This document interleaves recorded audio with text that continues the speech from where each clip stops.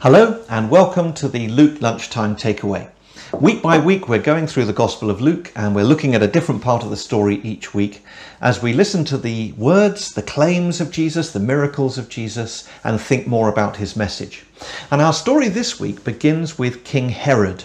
Not the Herod who was around at the birth of Jesus, but another one, a new generation, and a king who had reason to be troubled. John the Baptist had preached against King Herod. He had warned him of what he had done because King Herod had broken up his brother's marriage. His brother Philip was married and Herod had had an affair with Philip's wife, stolen her away from him and married her himself. And John had preached against this, and for that reason John was put in prison. And now Herod's wife hates John the Baptist and she comes to her husband and she says, "I want that man executed and I want to see his head presented to me on a silver platter." So John was executed.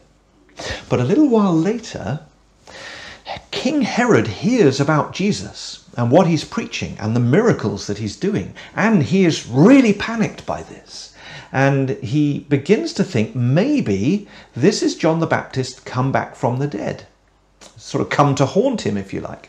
Or maybe it's the prophet Elijah come back. Or maybe it's one of the other prophets come back from the dead. And he's really spooked. And he's also therefore very interested to actually go and hear Jesus and find out what he says. Now Luke records that here in verses 7 to 9. But he also then later on in the story, after the miracle of the feeding of the 5,000, which we looked at last week, he then describes a conversation between Jesus and his disciples. And it's quite similar to what was going on in Herod's mind.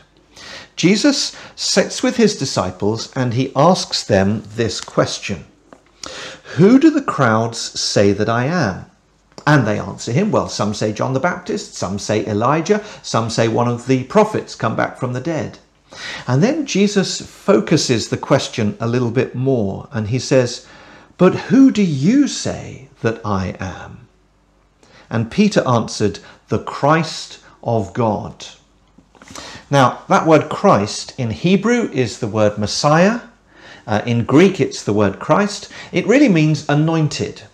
And in Israel's history, there were three kinds of people who were anointed. If you were a prophet of God, you were anointed. You were set apart as God's holy prophet because you spoke his holy word, his revelation. If you were a priest, you were anointed for your office because you had to offer the people's prayers and sacrifices to God, and that was a holy thing to do. You were set apart by being anointed. And if you were a king, to rule over Israel, likewise you were anointed, just as our queen was anointed when she was crowned.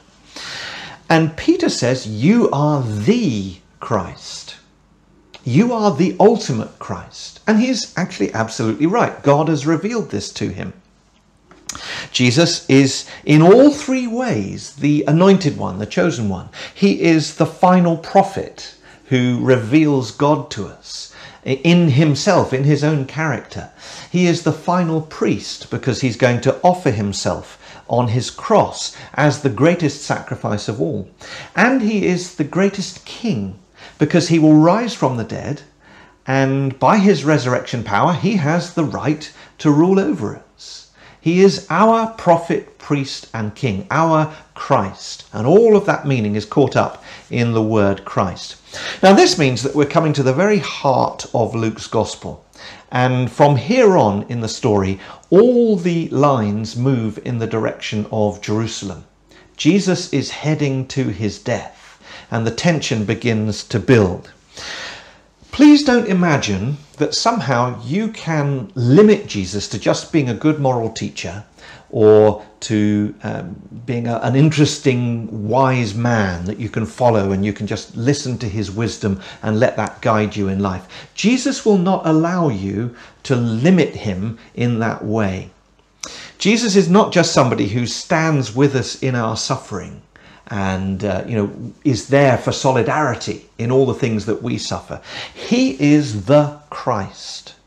And that title only makes sense in the light of his death on the cross. He has come to die for the sins of the world And that's how we must make sense of him. And that's what he says to the disciples in the next verses. In verse 22, he says, "The Son of Man must suffer many things and be rejected by the elders and chief priests and scribes and be killed and on the third day be raised." This is his destiny, to die on the cross as a ransom price for many, and to rise from the dead, to break the power of death. Do you want to be a Christian? Do you want to follow Jesus? Then you have to reckon with his death for you. You must decide who Jesus is. You must respond to his claims. If he is the Son of God, then you and I must surrender our lives to him. We need him to be our Saviour. We need him to suffer in our place, to pay the price that we cannot pay. We need his resurrection power to give us a new beginning. And not only that, if we're going to follow him in our lives, then our lives are going to be cross-shaped as well. That is, that what he did at the cross becomes the pattern for our lives, as he explained in the verses that follow. Verse 23, "If anyone would come after me, let him deny himself and take up his cross daily and follow me. For whoever would save his life will lose it, but whoever loses his life for my sake will save it. For what does it profit a man if he gains the whole world and loses or forfeits himself?"